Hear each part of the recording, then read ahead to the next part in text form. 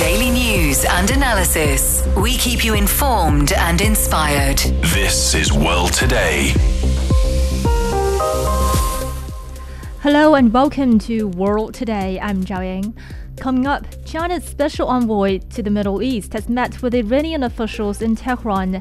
How significant is this visit amid ongoing conflicts in the region? Lunar samples collected from China's Chang'e 6 mission have provided new understandings of the far side of the moon.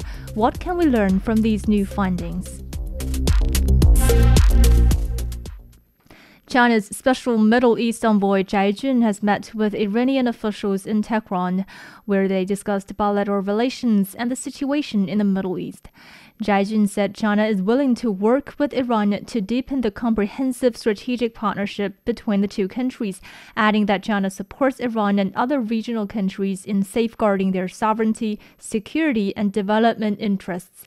Both sides have expressed desire to enhance coordination on Middle Eastern affairs to promote a fair and lasting solution to hotspot issues in the region. For more, we are joined by Dr. Wang Jin, Associate Professor at Northwest University in Xi'an, China. Dr. Wang, thanks for joining us. It's my pleasure having me again. So what do you think are the key objectives of the special envoy's visit to Iran at this particular moment? I think the Ambassador Zhai Jun's visit is very important, given you know that the Middle East right now is experiencing the very particular and special moment, because we know that during the past days, the tension between Israel and Hezbollah has been significantly and very quickly rising, and especially Israel has launched a very large wave of attack against the targets inside Lebanon, especially the southern Lebanon, where the Hezbollah take the area as their own base. So it is a very moment that the tension might rise, and out of the very moment that the tension and the crisis between the two sides would spill over into other parts of the region. So that is why China, on the one hand, expressed the willingness to call for the maintain and bring the peace back to the region, and then on the other hand, called for the rational and the restraint the attitudes for the regional countries. Especially, there were a lot of reports, there were a lot of analysis over Iran that Iran might play a much more important role if the crisis between Israel and the Lebanon will not be well managed. So that is why, against this backdrop, that we believe that China's visit is important, and it is very key objective of the special envoy Zhai Jun's visit is to transfer Chinese concerns and China's call for peace for the regional country, especially for Iran. Yeah, and Zhai Jun also reiterated China's support for Iran's sovereignty and security. How do you interpret this statement in the context of current tensions in the region? Because we know that actually Israel, if we're talking about Iran's sovereignty, Iran's security, we're not talking only about Iran's own problem, but we're also talking about the very possible provocation, the possible the actions taken by other regional actors, especially Israel, over the Iranians' own sovereignty, Iranians' own national security. Because we know that during the past years that Israel has already launched a wave of attacks against the targets inside Iran, and also Israel has already did a lot to try to provoke Iran's anger and drag Iran into the regional conflict. So that is why China has to, on the one hand, support the sovereignty and Iran, because this is a very just a right for every independent countries, including Iran. And on the other hand, I think that China will continue to work very closely with Iran to help the regional countries to find a solution to end the ongoing war and find the solutions to pave the better way for the future peace of the peaceful opportunities and bring the peace back to the region as early as possible. Yeah, so what do you believe forms the foundation of this strong relationship between China and Iran? Like, is it primarily driven by trade or shared geopolitical interests, or the pressure from the West, or other factors? I think that both countries, we shared a lot of common understandings, and we shared a lot of important cooperation foundations based upon the mutual respect and the mutual justice and the mutual equality. So that is why the bilateral relations between the two countries, especially the trust, is so strong. And I think the foundation actually covers a lot of areas. For example, the very shared idea that any hegemonic ideas and any kind of the unilateralism should be abandoned in today's international norms and in today's international agenda. And also, we both believe that the international norms should be reformed in accordance with the cause and the willingness of the third world country. So one of them is based upon the very foundation is that the two sides, China and Iran, we believe that in the future, much more prospect future will be there according to our bilateral cooperation, according to our bilateral trade and bilateral people-to-people exchange. So that is why I think a lot of aspects could be covered by the future bilateral relations, and also all the kind of these aspects will altogether turned into the very strong foundation for the future bilateral relations between China and Iran. Okay, and also, as you mentioned earlier, Zhai Jun emphasized the ceasefire in Gaza and Lebanon as a key priority. So do you see China playing an active role in the diplomatic efforts to establish a ceasefire? I think actually China did a lot and will continue to do a lot. I mean, to bring the peace back to the region, especially through the diplomatic and the political channel, because we know that the ceasefire in as you mentioned, the ceasefire in Gaza Strip in Lebanon is very important. Especially, it is an important priority to end the war, to start a new beginning for the regional countries. But the problem is right now that there is no direct or very workable communication channel between the different sides, especially between Israel and Hezbollah in Lebanon, between Israel and Hamas in the Gaza Strip. So that is why China and together with the other states in the international community will work closely to find a way out.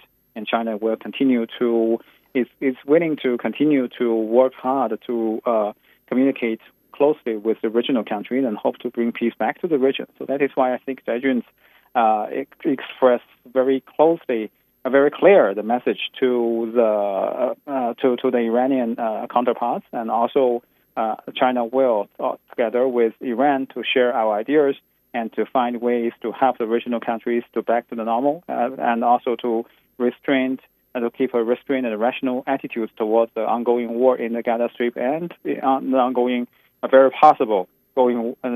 war, upcoming war, I think maybe between Israel and Hezbollah in the future. Yeah, so in your opinion, how does China's growing role in the Middle East compare to that of major Western powers? And what do you think China is looking for in its diplomatic efforts in the region? I think China's role is very different from the role held by the other Western countries, because we know that China is a very country that share the very ideas with the other developing countries, especially the Middle Eastern countries, that no intervention should come from the West, and no intervention and the hegemonic attempts should be imposed upon the states in the Middle East. So that is why China treated the Middle Eastern countries, as I always repeatedly stressed, that the Middle Eastern countries should be treated equally with respect and justice. And also, there were no so-called vacuum or geopolitical vacuum in the Middle East, because China treats all the Middle Eastern countries equally as our partners, important partners. So that is why I think, based upon that, China set up a very positive image in this region. And on the other hand, China will continue to work closely, especially through the diplomatic ways, to help the region back to peace, and to set up new bridges for the communication channels between different regional actors, to end the possible rivalries and the crises and divisions in this region. So that is why I think China will continue to play a very important and constructive, active role in the region, together with the regional country. Well, in a speech to the United Nations General Assembly, the new Iranian President Masoud Pezeshkian said that he wants to open a constructive chapter in his country's international relations. What does that tell us about the new president's foreign policy? Yes, the new president of Iran, Masoud Pezeshkian, he is very active and plays different, plays kind of the different diplomatic tones if we compare it with his predecessor, the former Iranian president Ibrahim Raisi.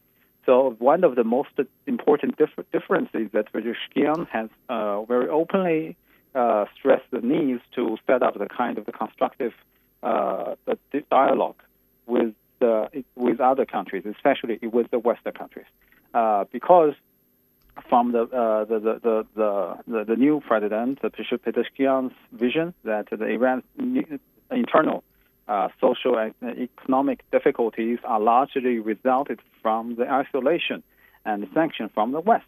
And these sanctions and isolation are largely resulted from the misunderstandings of the West towards Iranians' own nuclear issues and the regional policies. So that is why Iran might, on the one hand, try to fix the relations with the other countries, especially with the Western countries, and on the other hand, will continue to consolidate cooperation and close ties with China, with Russia, and maybe other regional countries, including Saudi Arabia, including the Emirates, and maybe Qatar.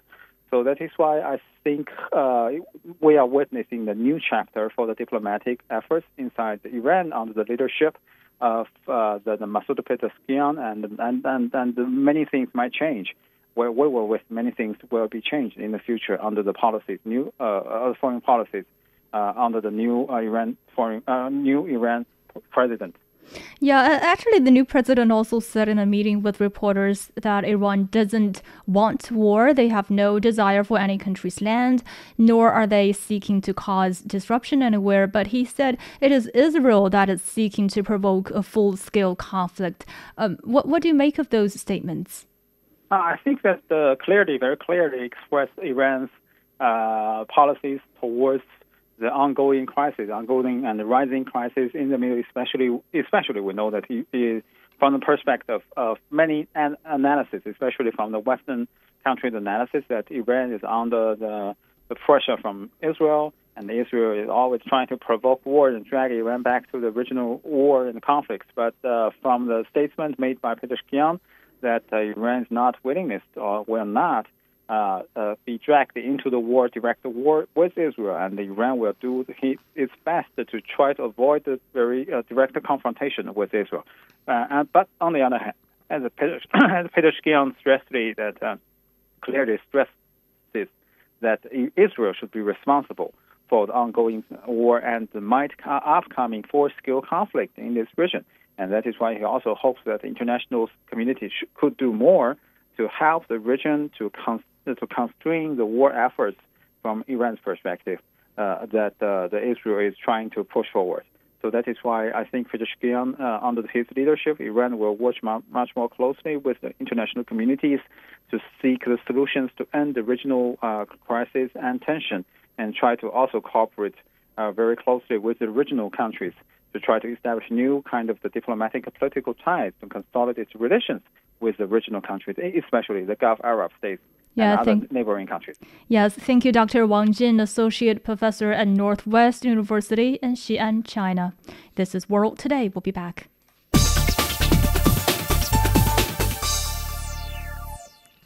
Eurozone business activity contracted sharply in September.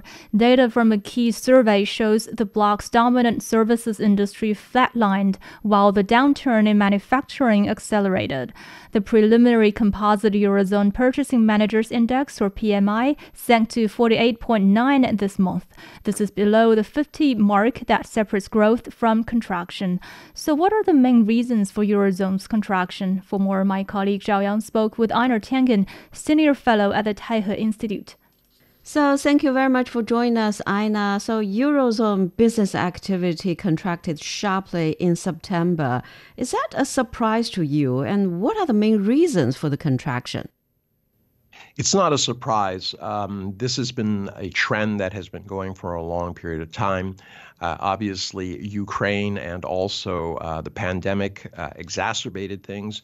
But if you look at the gross domestic product of the Europeans' 27 members and the United States, even adjusted for inflation, it's widened to 30% in 2023. If you go back to 2002, it was only 15% gap. So you can see quite clearly that higher interest rates, costs, et cetera, have really weighed down very, very heavily on the European. Right now, they're paying 2 to 3 times more per unit of energy than the American competitors. So you're seeing a lot of flight. You've heard all of the talk about closing factories of Volkswagen, chemical factories, BASF, et cetera. Mm-hmm. And Europe's largest economy, Germany, saw its decline deepen. So what are challenges that Germany's economy is facing right now? Germany was an export powerhouse. I mean, its brands, Mercedes, especially in cars and things like this, but also in machinery, were world leading. They technologically advanced countries really wanted them, but things have shifted dramatically. China and other countries are producing a lot of the kind of machinery, and obviously, the change from internal combustion engines to demand for, these new electric vehicles. That has caught the German car companies flat-footed, and China is dominating, and they can produce cars much more cheaply that are easier to run.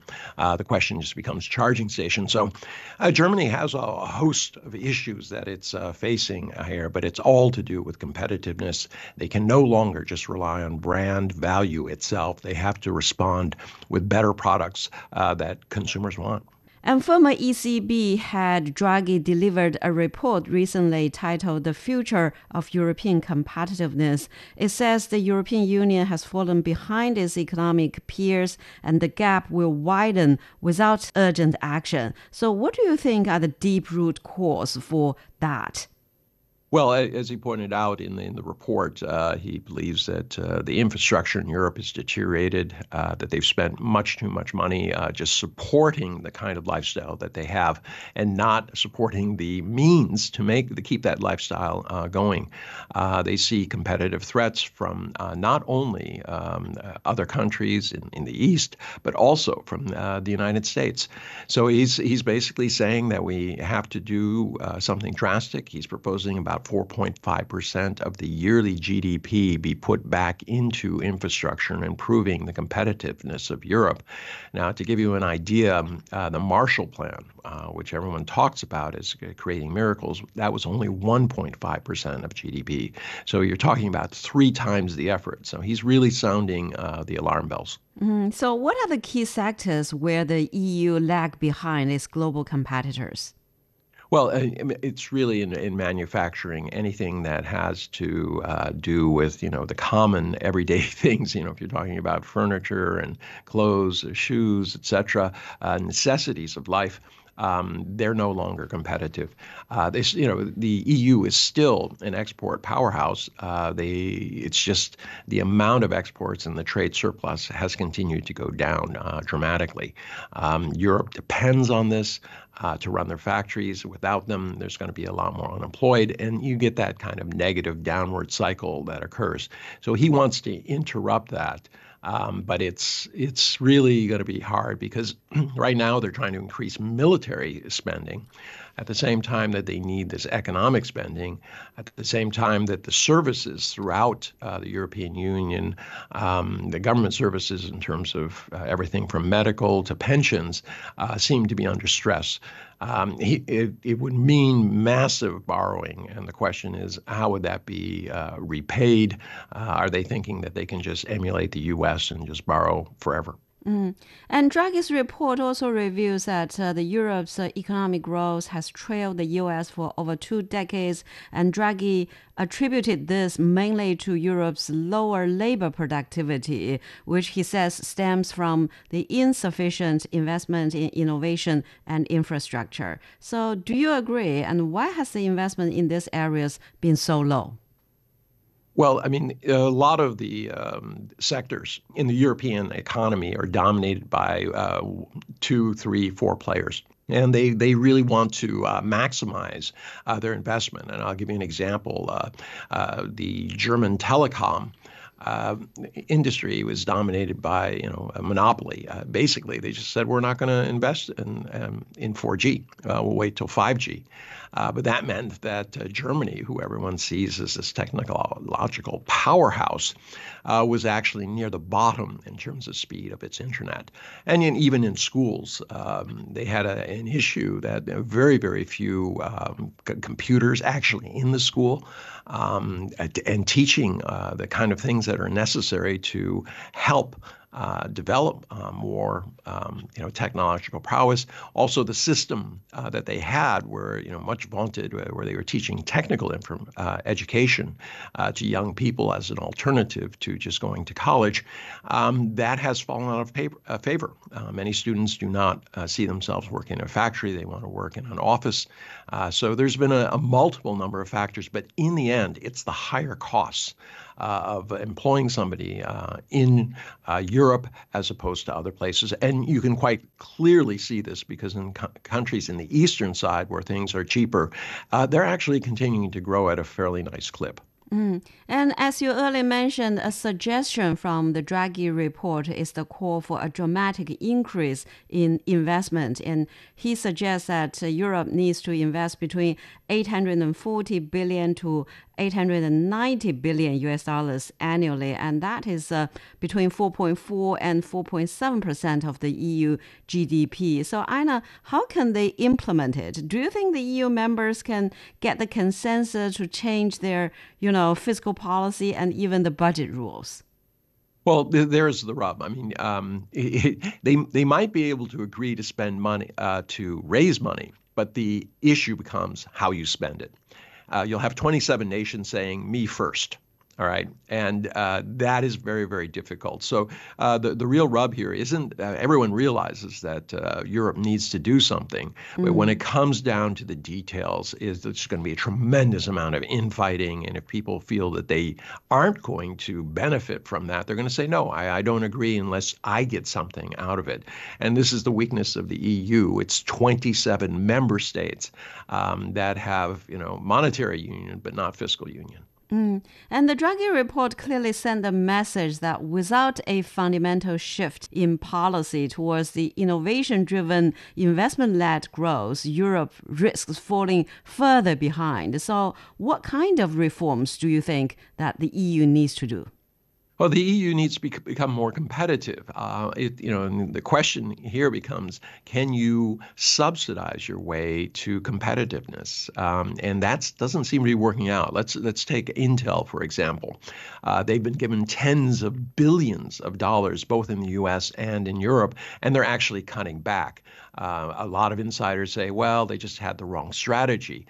But, if you're subsidizing companies that have the wrong strategy to the tunes of tens of billions of dollars, that speaks to a weakness in your understanding of the market and how to go about reestablishing competitiveness. It's very hard. And even in the U.S., where they're trying to make chip factories, they don't have the engineers necessary to make the chip factories or operate them. They have to import them in. So, there's real questions about, does that even make sense? So at this point, they have to start looking at areas where they can be competitive. Obviously, they had a strong robotics industry, ABB, but it has been surpassed a lot by Chinese companies and also Korean companies. Half the world's robots are installed in China. And in fact, during this last period, you've seen a drop-off in automation in both the U.S. and Europe because they said, well, we don't have the money now, we'll wait. But that's the irony. If you wait, you're even less competitive and you're more likely to go under. That is Einar Tengen, Senior Fellow at the Taihe Institute, speaking with my colleague Zhao Yang. You're listening to World Today. We'll be back after a short break.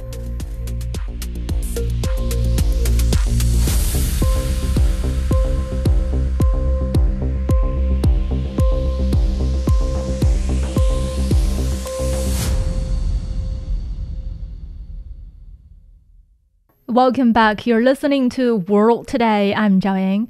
Scientists say the samples from the far side of the moon are helpful in understanding the history of the celestial body.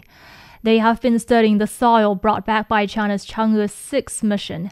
The samples from near the moon's south pole also provide evidence for the early formation, volcanic activities, and impacts in the region. Sun Ye asked Chang'e 6 ground application system chief designer Zuo Wei about their findings.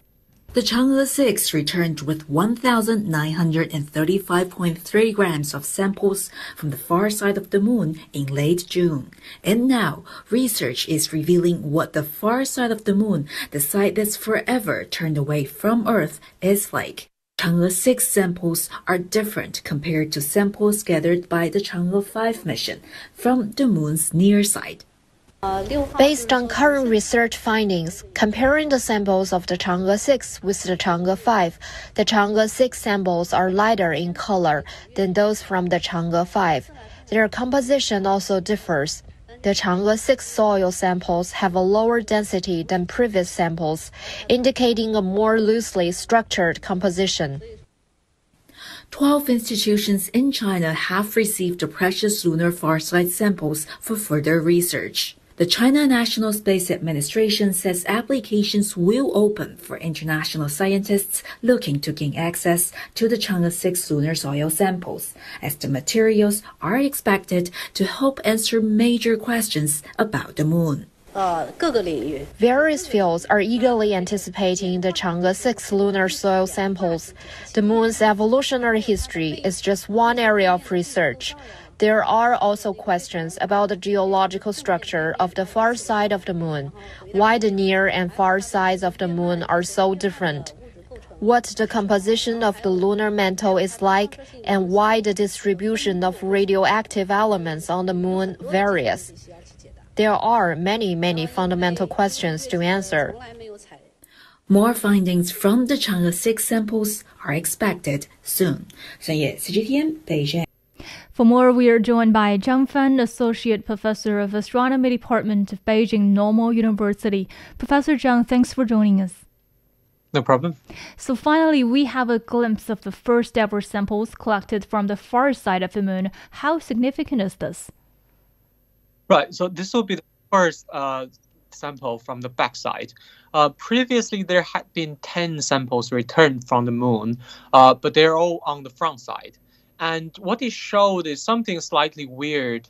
The theory is that the moon formed when a protoplanet the size of Mars hit Earth, and then the rubble from mostly that thing from the moon. But the samples that's previously returned showed too much similarity between Earth's materials and moon materials. So that gives a challenge to that theory. So essentially, if you go to the backside of the moon, and if you find things are quite different there, then it reinvigorates the theory. And also, the backside of the moon is quite different in that it's craters all the way through, rather than having these dark areas called lunar moraines, which are basically frozen lava, which means the backside of the moon actually froze quite early as compared to the front side. So this vast difference, to get to that knowledge of how that formed, you sort of need to study the material difference of why that informs you on why things could out at different rates on these two sides. So this sample is vital for that purpose. Yes, actually the initial research indicates some differences in the mineral composition between the Chang'e 6 and Chang'e 5 samples. Can you tell us more about the initial findings and how do they reveal about the moon's geological history? Right, so currently what's revealed is a long laundry list of differences without too much detailed analysis yet. Essentially, they're just throwing out all the treasure trove of facts, and the theorists can go and pick out what they need for further analysis. But from the very preliminary results, we see that the sample is not a pure sample. It's a mixture of volcanic basalt, which is basically frozen lava, and other materials coming from the impact of asteroids hitting other areas on the moon. The other areas, not frozen lava, being the if you imagine making steel, you have this iron, this molten iron, and then you have this scum, this carbon black soot on top of it. It's essentially that thing on the moon as well, elsewhere, and that thing gets smashed by asteroids. So everything from these two materials, from these two bodies, and also lots of glass coming from the impact itself, are all mixed into this thing. So that's one difference from the front samples. Another difference is that the basalt sample, the basalt part of the sample also shows difference from the similar kind of rock from those collected from the front side. And that could be quite interesting. It could be because of the thing I mentioned earlier, that resulted in the two sides from cooling at different rates. But it could also because the sample on the backside of the moon, they were collected from a much deeper basin. So it could possibly be lava at deeper into the lunar layered structures. So we still need to figure out what it is yet. Yeah, so how might these findings inform future lunar exploration missions? Right. So for example, if the difference in the basalt compositions comes from the fact it's collected from deeper down, then it might inform us that the moon has an onion-like layered structure. And to study that, we need to do more. So the study is, for example, through seismology. If we put seismometers 100 meters apart from each other, then we can learn how seismic waves travel on the moon and how they scatter, how the dispersion, which means different speed waves, so different frequencies waves, they travel at different speeds. By learning all this information, we can get a better picture of how the moon's sort of different layers work, and yeah, that's one example of how these things can inform on future studies. Yeah, and as we know, China is also planning to launch the Chang'e 7 and 8 missions, which will lay the groundwork for the International Lunar Research Station. So could you elaborate on this, like what this research station entails and its significance for lunar exploration?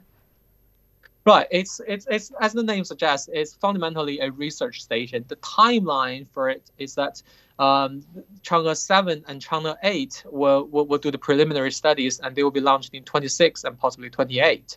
And then after that, there will be a manned mission to the moon. So humans, Chinese technauts will go there. And then also there will be two technology demonstration missions will bring sort of communication towers, things like that, onto the moon. And all of this together will form the basic form of the Lunar Research Station, which allows you to do some basic, simple research. And then after 2035, this research station will expand in scale and capability, so you can do substantial science on it. There are 5 areas being identified. 1 is geology, 2 astronomy, 3 sun, earth, moon, space environment, basically space weather. 4 is fundamental science like material science, biology, dark matter searches, and 5 is in situ resource utilization. So these 5 areas of science experiments will be done at the research station. Yeah, so what will be the key priorities of China's lunar exploration, including what you mentioned, the manned mission in the future? Like, will these missions focus primarily on studying the lunar environment, or is it aimed at some potential long-term habitation on the moon? So it's both. It's learning the lunar environment for the purpose of longer term habitation on the moon. So at least for the next few missions, that will be the goal. For further on missions, you have astronomy, which obviously doesn't have anything to do with the moon itself. It's looking out, using the moon as a base. But for the next few missions, Chang'e 7 will contain a lander and flyover probe flying over the craters to look for water. Sort of frozen water at the bottom of those craters. Also, there will be lunar dust analyzer to study how the dust might affect scientific instruments. If you have lenses, if you have telescopes, lunar dust being electrically charged will stick to the lens and cover everything, and that would be horrendous. There are also seismometers, like I mentioned earlier, that will be important for studying the moon. And Chang'e 8 we'll do other sort of in situ resource utilization experiments. Yeah, and what role does international cooperation play in the development of this research station, and how do partnerships with other countries enhance China's lunar exploration efforts? Right. So the most immediate gain from international collaboration is you get more science experiments being put on there. For example, the Chang'e 6 mission had a European Space Agency had a ion analyzer to analyze the solar wind's interaction with the lunar regulus, the soil, basically. There's an Italian angle reflector to be able to study the moon's precise location, orientational changes, and from that you can infer the internal structure as well.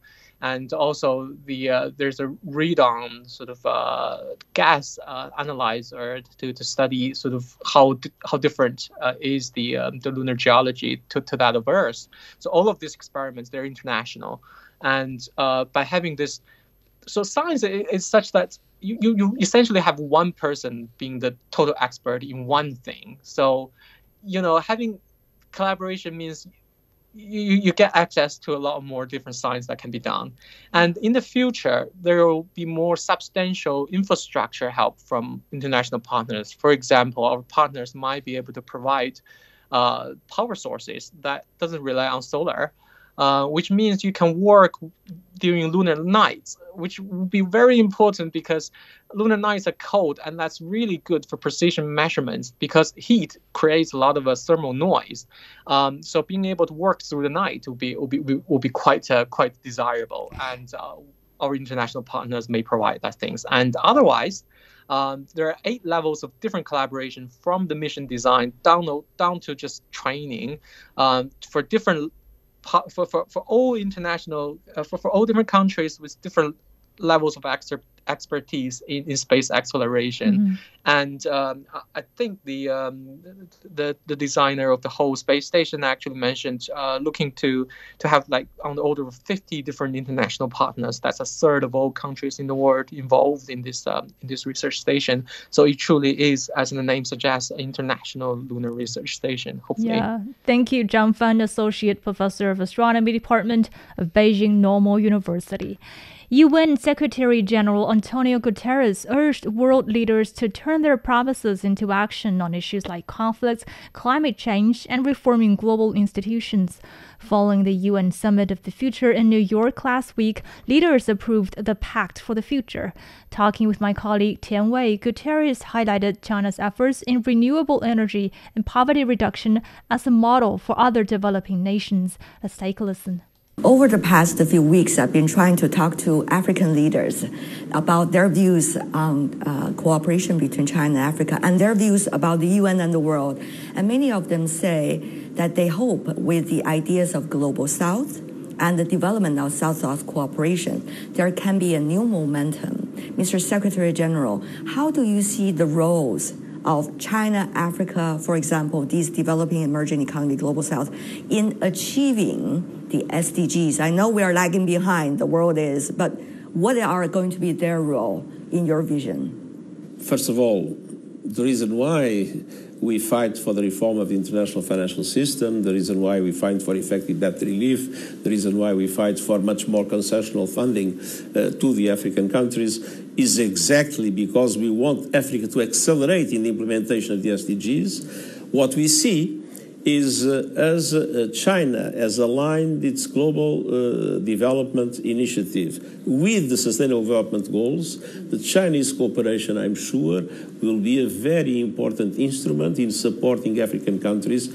exactly in the implementation of the Agenda 2030. We have been seeing from the United Nations, you personally even trying to make the commitment and push countries forward in terms of sustainable development goals. For example, about energy transition, which is so crucial. Mr. Secretary General, you and your colleagues have been working with governments to design the goals for the 2050, for example, particularly recently. How are we going to implement them? What are some of the consensus after you're traveling almost 20 days on the road that you see among economies and countries? No, we are not yet moving as fast as we should. We must absolutely keep the growth of temperature at 1.5 degrees until the end of the century. I think we'll have some overshooting in the next few years, so it's absolutely essential to limit as much as possible that overshooting and to make it disappear as quickly as possible. But the truth is that emissions are still growing. So it's vital to have a drastic reduction of emissions in this decade. It is vital to move into the progressive phase out of fossil fuels. And it is vital to increase the investment in renewables and the transformation of the economies and the societies. And there are two very important things that are happening in China. One is, of course, the massive investment in renewables. You reached already the target for 2030. And the second is the huge multiplication of electric cars, in which now you produce more electric cars. Having said so, China, because of the dimension of your economy, and because obviously you became, to a large extent, the factory of the world, China has also a huge effort to make in reduction of emissions in the next few years. And we trust the determination of China to play that role. At the same time, it is very important to say, and we saw it in President Xi's intervention in the Belt and Road, that green development is a fundamental objective in the development cooperation of China with African countries. And we see it again in the present summit, the importance that is attributed by China to the sustainable development and to the green development as a fundamental vector of that cooperation. We see as the world changes, there are different ideas as to how the earlier rules can be abided by and whether there can be updates of the global rules. But at the same time, more self-interest as well. For example, about this, what you consider as very crucial energy transition. We see different governments are having very different decisions, and sometimes the pace of movement can be delayed by one country's national interest, while their consensus can be harder to be reached. Mr. Secretary General, how optimistic do you have to be in your daily work? Jean Monnet used to say he was not optimistic nor pessimistic, he was determined. Okay. And I'm determined to convince all governments that the most important national interest is to defeat climate change. I was in Shanghai. The secretary of the party in Shanghai was explaining to me that meaningful investment is already being made to protect in relation to the rising sea level. When I was in the Pacific, the rising sea level was a major concern. I saw communities that had to move from the coast further inland, with destruction taking place at coastal areas. Some islands might even disappear. So, I mean, we are facing climate change as the existential threat of our time, and the interest, the national interest of each country is to make sure we defeat climate change and we do not let our planet to be destroyed. Next year is going to be the 80th anniversary of the United Nations. I know you and your colleagues are preparing for that. From now till then, Mr. Secretary General, how would you call on the national leaders around the world to work with you and people around the world? My biggest appeal is for peace. Peace is the most important thing in life. It's peace in our minds, peace in our communities, peace in the world. We see so many other parts of the world in which people are killing each other, in which destruction is, and in which people are suffering so much. Peace is the most precious gift, and we must fight for peace. Mr. Secretary-General, you see China has been confirming the reform and opening policy. Meanwhile, you also see this country has been working with the United Nations, bringing out global development, global security, global civilization initiatives. China is to celebrate a big anniversary coming in October 1st. Now, how do you see the importance of continued success